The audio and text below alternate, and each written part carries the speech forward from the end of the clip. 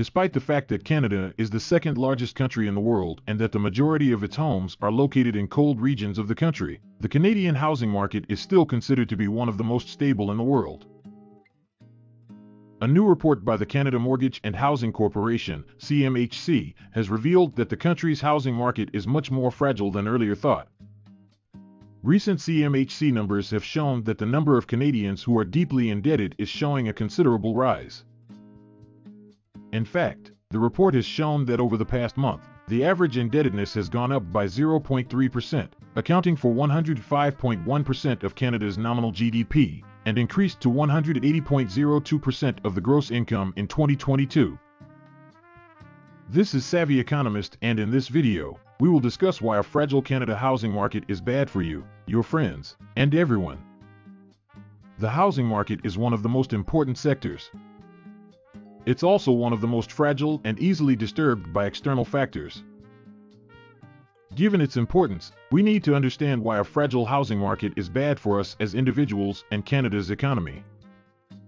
Listen on to learn more about the housing market's current state and how it could affect you. The housing market is in a fragile state.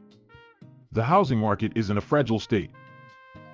It is slowly recovering from the housing crisis that started in 2008, but it is still vulnerable to another downturn. The supply of homes for sale is tight, and home prices are rising faster than incomes. This is making it difficult for many people to buy a home, and it is causing some to worry that another housing bubble is forming. There are several factors that could trigger another housing crisis. If interest rates rise sharply, it could make it difficult for people to afford their mortgage payments. If there is a recession, people could lose their jobs and be unable to make their mortgage payments. And if home prices start to fall, it could cause a wave of foreclosures and lead to another sharp decline in the housing market. The housing market is still in a fragile state, and it is important to be aware of the risks. If you are considering buying a home, be sure to do your research and be prepared for the possibility that the market could take a turn for the worse. When asked about the housing market, this is the response that the Finance Minister of Canada, Chrystia Freeland, gave in an interview with the reporters Monday.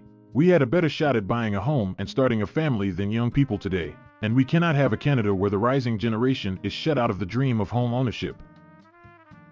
She rightly admits that the housing market is fragile and not in a good state by calling the current situation a shock.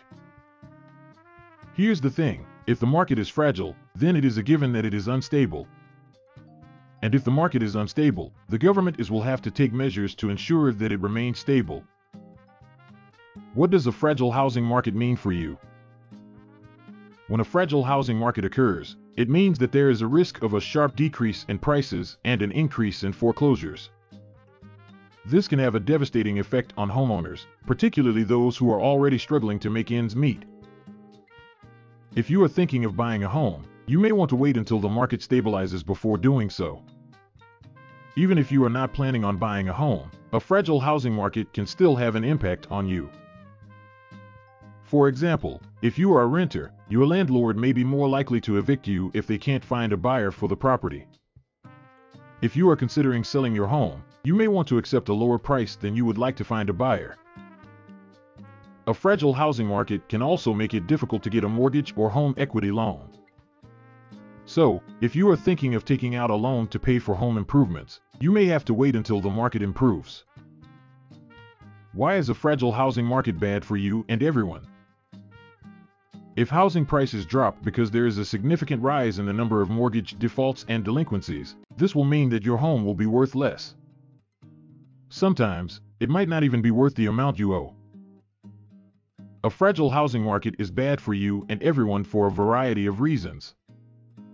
First, it can lead to a decrease in home values, which can erode your equity and make it harder to sell your home.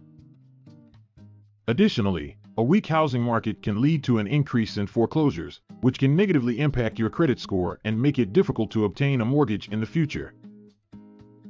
Finally, a struggling housing market can also lead to a decrease in construction and home building, which can lead to a loss of jobs in the industry.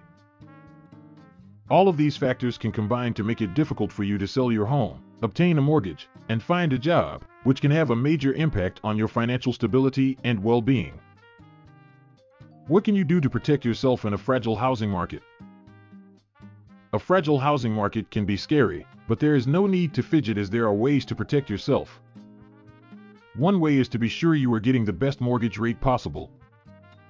Research different lenders and compare rates to get the best deal. Another way to protect yourself is to have a solid down payment saved up. The more money you can put down, the less risk you are taking on.